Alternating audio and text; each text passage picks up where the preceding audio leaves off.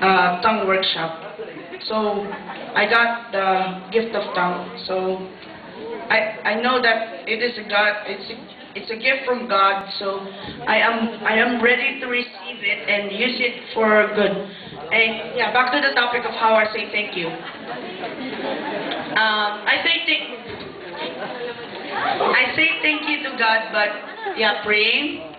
Number one is praying. Number two is talking to Him. When you have a problem, you talk to Him.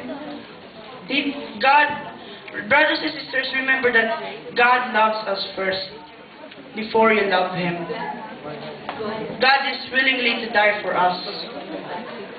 Yeah, to protect us and to yeah, something like that. And I say thank you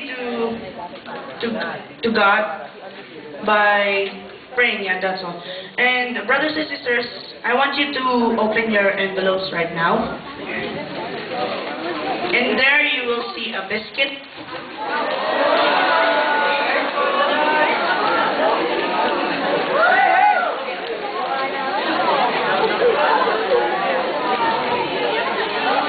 So, brothers and sisters, do you know what is the meaning of the biscuit?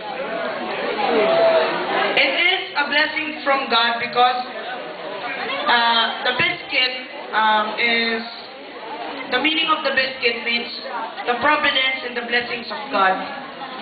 So, you can eat it right now if you want. But reminders, brothers and sisters, our community is supporting the green generation. Like God's creation, we need to support it. So please put the plastics on your pocket, and for all of this, may God be praised.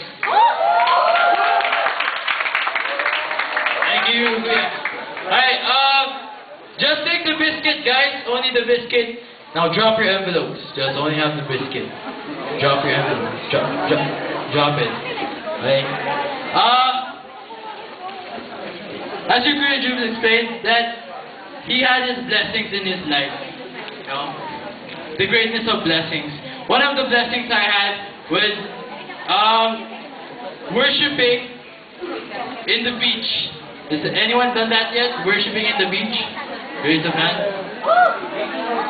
Worshipping in the beach, you know, we experience God's blessings there. It doesn't have to be, you know, an object, but it could be our surroundings.